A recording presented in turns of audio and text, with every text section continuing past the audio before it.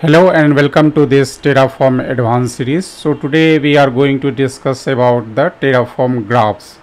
So in my past video, if you see all my video on the Terraforms, I already posted a video on Terraform for 9 hours. If you didn't refer that video, please have a look. So you can see I written down all the things in a Terraform file. Okay, so in this video you can see that this is I take an example of the VPC where we have the resources, variables and provider with EC2 instance, and I provided the key as well. Okay, and in the instance we are deploying the HTTPD, okay, Apache server, and we are writing welcome to my page in a index.html file. So sometimes what happen, you need a graphical representations of that Terraform code, okay, so that you can discuss with your teams while in the stand-up that what the architecture look likes. Graphical representations of code have many advantages. You can see it's easy to understand. So while looking into the graph, you can understand, okay, though the elastic IP is linked with my EC2 and the same time with the internet gateway, so you can understand it very easily. So first benefit, you can consider it as a easy to understand. You can do a quick analysis on that, so it always help you to quickly analyze large amount of code, many files, more than 100 files. So sometimes you need a graphical representations of that code to quickly analysis, and it save your time as well. You can do a comparison also, that what the older graph file looks like and how we change that graph by writing the Terraform file. So you can analyze that with the comparison also, and it have the visual impact. You can do a forecasting. So graph also help you to forecast by showcasing the trend of the code over time, how bulky the code looks like, how can you simplify the things at your end. So you can see that this is my code, and now we are going to look into how the Terraform graphs looks like, so that you can understand how to generate this graph using the Terraform file. So you have the file. So in this video I am not going to discuss more about the VPC, how the VPC is created. This is not the motto of this video, but for your overview I can just show what it's creating the VPC, and then the public and the private subnet. After that it's deploying the instance in the public subnet, and then installing some with the bash script. Okay, so you can see that I am doing means while the instance get loaded, get up, it will run the bash script. Okay, and here we have the PEM key. So you can see the instance related details we provided in this file, and this have the provider informations, that which provider we are using AWS, and the reason which we are using you can see in the variables. So you can see that the reason is AP South 1 Mumbai region, and the instance that we are using of T2 micro, and the AMI ID which we are using. So how many instance we are going to create, so all these informations we keep inside these files. Okay, so in this video we are also not going to deploy it. Okay, my motto is to just generate a graph. So let me first initialize it, Terraform init. Okay, so this is the first command, so that it will download all the plugins related with the provider. So we don't have any restrictions, so it will download the latest one from the AWS. Okay, so after that we will execute some command and do some installations also. So for that we are going to utilize the Graphviz. Okay, so I am first installing it in my local system. I am using the Windows. Okay, so you can see you have to go to the download folder, and here you will find the download file for each of the operating system, like Windows. I am going to install, so you can download any of the versions. The older one is also available, so you can download it.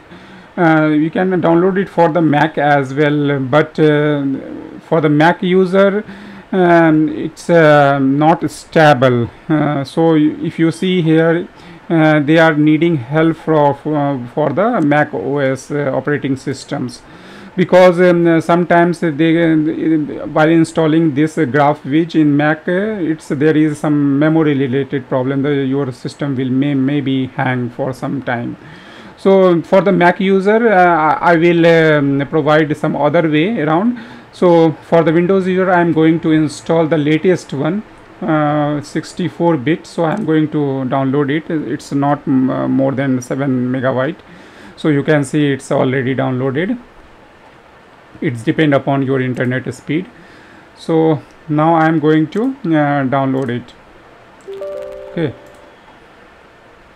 So here you can see you just need to click on next, I agree, and here you have to add to the system path for all the users. Okay, so in that case you don't need to put that path to the environment variables.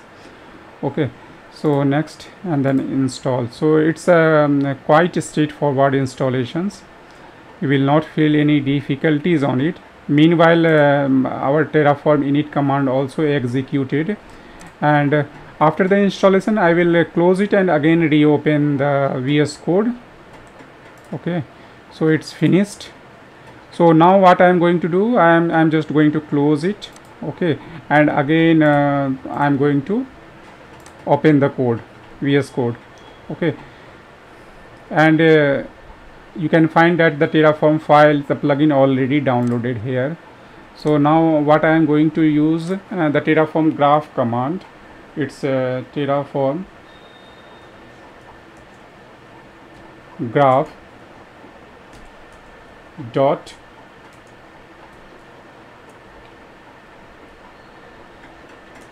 and I am writing it into the graph dot svg. Okay, so it will create one file of name graph.svg and write all the data inside it. If you look into the file, you can find that this is a browser compatible file. So after if you want to open it in the browser, you can use any of the browsers. So I am using Chrome, and you can find that it's a current we are able to generate the graph, the visual representations of my Terraform code, and it is very easy to understand. Like if you see the elastic IP, it's connected to the EC2, and same while we have the route table, and accordingly whatever the linking you establish in the code, it will show the arrow accordingly. Okay, so if you see the resources, so you can see that for the route table we are using the VPC ID. Okay, so accordingly the arrow will be placed accordingly on that particular graph. Okay, so you can refer it very easy way. You can say that it's easy to understand. The quick analysis you can give into this, and you can save the time. You can do the comparison as well with the old graph and the new graph. So graphical representations always helpful in understanding the code, understanding the infrastructure, how we build up our system, and what is the previous infrastructure and how we modify it as the time passes. Okay, now for the Mac user, what we are going to do, we are using the Graphviz only, but with the online environment. So you don't need to install it in your Mac, because currently it's causing the memory issues, and they required some volunteer to contribute to fix that. It's already there in the page. We already seen that it's seeking some support from the volunteer to fix this. So you can go into online, but before that you need to run the command, simple command Terraform Graph. Okay, so it will give you the code. You just need to copy that code and put it there. Okay, so it will show the similar graph to you, but it is not in your system. It's an online related thing, so you need to do it all the time when you want to see the. Let me copy it, Control C.